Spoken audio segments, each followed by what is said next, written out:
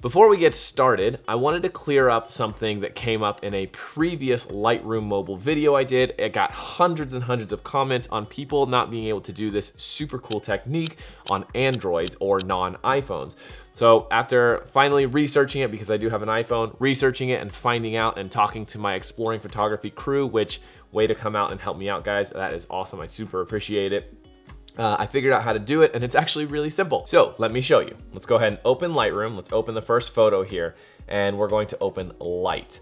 Now the technique was to set your whites and your blacks to perfect exposure, like so you have just enough whites and just enough blacks. How I said to do this was to using 2 fingers, you touch the slider, you touch the photo, and then you slide it back and forth.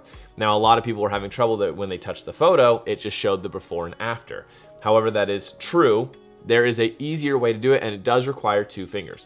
So what you're going to do is, let's go ahead and drop the highlights on this photo a little. We're gonna raise the shadows a little bit, and then we're gonna go down to the whites and blacks. What you're gonna do is you're gonna touch the white slider and then adjust it, and then touch the black part, not the photo, the black part, and then move the slider. This is with 2 fingers touching the screen, so don't remove them, and then adjust the slider. As you move the slider, you'll notice, you see that red, that is pure white. So that is where we want to go. And then you're going to touch the black slider, move it, and then touch the black part of the screen, and then slide it until you get the blacks. So there you go. That is the easiest way to do it. Now I have had this tested with the free version and with the Android, the Galaxy Ultra 20 Note or whatever, and the Huawei, however you pronounce that, the Huawei P20. All of this works with the free version and the paid version of Lightroom to set your whites and blacks. So thanks my exploring photography crew for coming out and helping me perfect this and figure out the issues and smooth it all out. You guys are awesome.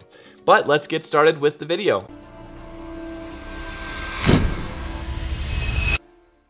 Will Simpson here, and welcome back to Exploring Photography. It's always good to see you guys here enjoying each one of my videos. Today we are going over the new Lightroom Mobile masking update, where selective edits like the adjustment brush, the gradient filter, and the radial filter have become masking in Lightroom.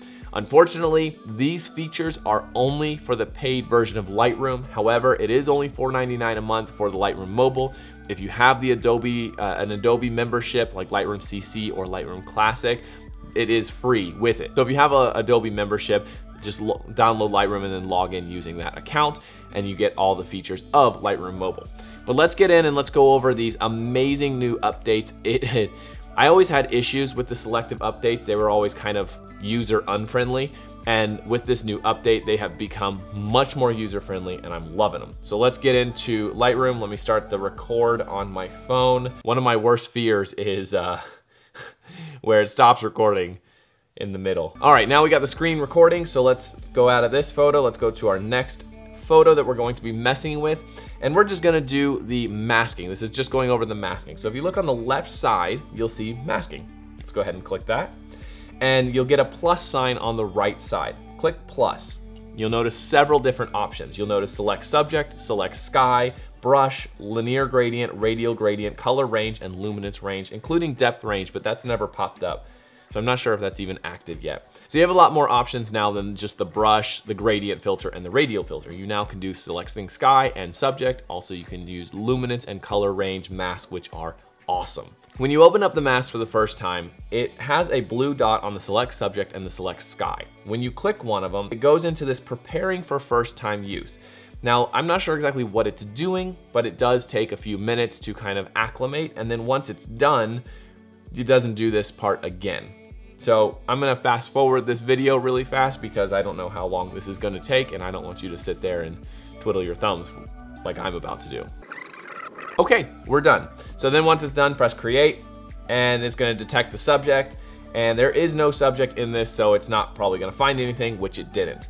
What we're gonna do is we're gonna, on the left side, click the trash, and we're gonna throw that away. I just wanted to show you what it does on the first time use. So I'm gonna select the sky, and it doesn't do that part now because I did it earlier, and it's gonna detect the sky, and it's gonna do a pretty decent job. Now, because the sky and the foreground there, the horizon there, are kind of similar colors, because when I did the edit, I blended them together, it did pick up quite a bit of it. So with this new feature, it is really cool. We're gonna click the plus and minus sign and press subtract from mask 1, which is the mask 1 we just created. And we're going to now have all of our options to choose from. we're gonna click the brush. Now before, to adjust the brush and the size and all that, it was kind of complicated. I never fully got it, but now it's really easy. So if you see on the left side, 48, this is the size of the brush. Super simple to adjust the size. The next one is the feather. So you can adjust the feather of the brush. So let's make it soft. And then the next one is the opacity, how strong it is. So you have all of your controllable features in this brush, which is awesome. Oh, it's so good to finally have. So let's go ahead and make this feather a little smaller. We're gonna make this brush a little bit smaller there, and then we're going to paint here, and we're going to subtract that part of the horizon. And boom, we have officially selected the sky. So now let's go into light. We're going to darken it. There we go, beautiful. Once we're done, press the check mark at the bottom. So that is how to simply use the masking tools. Now let's go back into the masking tool and let's push and hold on the first mask we created, mask 1. It gives you all of these options. Let's go ahead and rename it Sky, which makes for organization so much better. Go ahead and click it again, and it has all these other options. You can duplicate it, you can delete it, you can hide it, so you can see what it looks like without it, and you can also add or subtract. We first subtracted, but you can also add to masks. So let's do another one. Click the plus sign, and let's click linear gradient, and let's pull from the bottom, and then let's go ahead and just simply darken this. This is just the simple graduated filter, which is very good for pulling attention into the image. Once that's done, go ahead and click light again to close it, and then you can create new masks or whatnot. And that's a quick way to add a linear gradient, but let's say we wanna brighten just the greens of the image. Before we carry on, if you guys wanna get some really awesome moody deliciousness presets, I created 3 for Lightroom and Lightroom Mobile. All you have to do is click the link in the description, and they are amazing. You just click and edit, and look at that. They edit so freaking smoothly. Once they're done, just press check, and there you go. Before and after. So if you want to get that moody deliciousness, click the link in the description, fill out the form, and they'll be emailed right to you. But let's say we want to brighten just the greens of the image. So let's delete that linear gradient. Let's press plus, and let's go ahead and click color range. Now it gives you this little target symbol. As you move this target symbol around, it picks up those colors. Notice that if I select the mountains, it kind of selects the entire image because it's very similar colors. But if I come down to the green, it does a really good job of picking up just the green. Now I can even refine this. So if I wanted to collect a more broad sample of color, I can slide it up and it'll collect more and more colors. If I wanted to select a very small amount of colors, I can slide it down, and you notice that the selection is refined. This is so cool. So let's go ahead and slide this up just until we see that it's picking up the information on the right side out of the foreground element, and that works good. So then apply, and then we are going to go into color. We're going to raise the saturation, bring out those greens, go into light and raise the exposure. There we go, yes, beautiful. And there we go. Click light again to close it, and we have now adjusted just the green foreground. This is so freaking cool. The last one we're gonna go is the luminance range, which allows you to do a really nice dodge and burn technique. So I'll show you how to do that really quick. Click the plus sign, go to luminance range. Now, if you're not familiar with the luminance range, it simply means light. So this bar here shows blacks on the left, shadows, midtones, highlights, and then whites.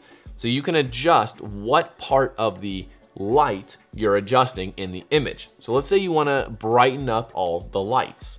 Simply click on the left side of the screen and slide this all the way over to the highlights and the whites, so right about there. Now this little arrow here, this one, is the feather, so how quickly this effect cuts off. If I slide it all the way over, it's affecting still the entire image at a gradient.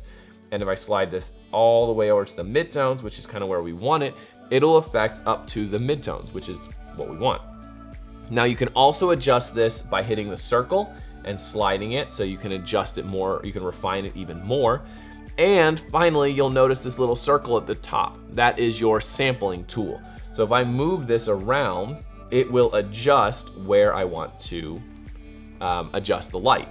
So it's kind of, you have multiple options to pick exactly what you want. You can also click this box here in the bottom, and you can draw the area that you want. That one's not as good, I don't think, but I haven't used it that much. Generally, I just do it myself. So let's click the circle again. Let's refine our adjustment, and then let's press apply, go into the light, add a little bit of exposure. We're gonna do the same thing, click light again, create a new one, and we're going to just do the darks. So again, to the blacks and the shadows, slide this in so you notice it's really affecting just the darks. And then we're going to apply, click the light, and lower the exposure to give us some contrast. Press check, and there we go. We've used a lot of the mask. Now, one thing I do want to do is add a quick radial gradient right here because I want to get that sun flare. So let's go ahead and raise the exposure there.